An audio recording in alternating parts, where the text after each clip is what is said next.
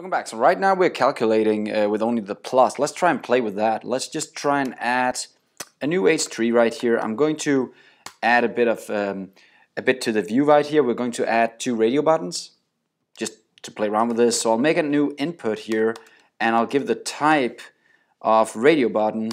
It keeps helping me, so it'll be a radio like this.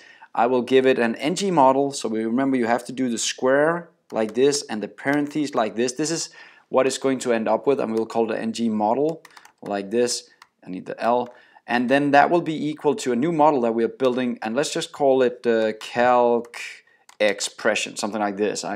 It's going to be the different types of calculations we want to do, like multiplication or dividing or adding or subtracting, right? So that's just going to be called the calc expression. Now then we're also going to put in what should the default value be when we select this radio button, and then the value should actually be set. In my case, let's just put in a plus if it's this one, and I'll make another radio button right here, and there I'll put in a minus as the value right here. And then so last thing I want to just put in here is actually the text that I want to display, and let's just put in a plus right here for this guy and a minus right here for this guy.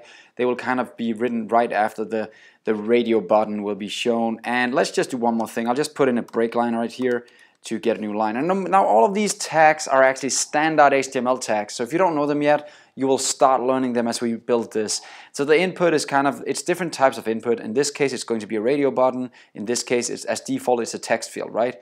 Now the BR, that's actually a new line. So it means I'm going to go to the next line. I'm going to make an extra line. Now to make this work, let's just add our new property right here, and that needs to be a string. So let's try and jump into our component TS file again right here. Remember, every time we're trying to create new properties, it's in the component, right? So here we'll go in and I'll add a new guy, just put in plus for now, like this. And there we go. Let's see if this actually works. Now notice I get a lint error here again, and that's a very important lesson here. You should not use double quotation marks. You should just use single quotation marks instead, like this when you're writing code in Angular and Typescript. So there we go. Now we have our beautiful string right here. This seems to be running now. Let's see what we actually got. Let's try and look at the application.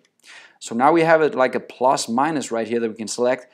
They're not pretty. Don't worry about design yet. You can always style this later. You can always add these styling later on. So now we just added 2 radio buttons. That's how simple it was. And just to figure out if this actually works, let's do one more thing and then we'll end this lesson.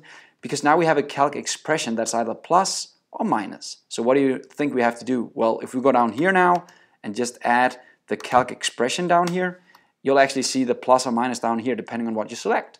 It won't do a minus, but it'll show you the minus down there, right? What? Yeah, that's how simple it was. Notice it'll still do plus no matter what I do because we didn't fix the function, and we're going to look at that in the next lesson. So see you next time. Now you kind of made a few radio buttons, and you even added a way for us to see what we're actually calculating if it's plus or minus. You gotta love it.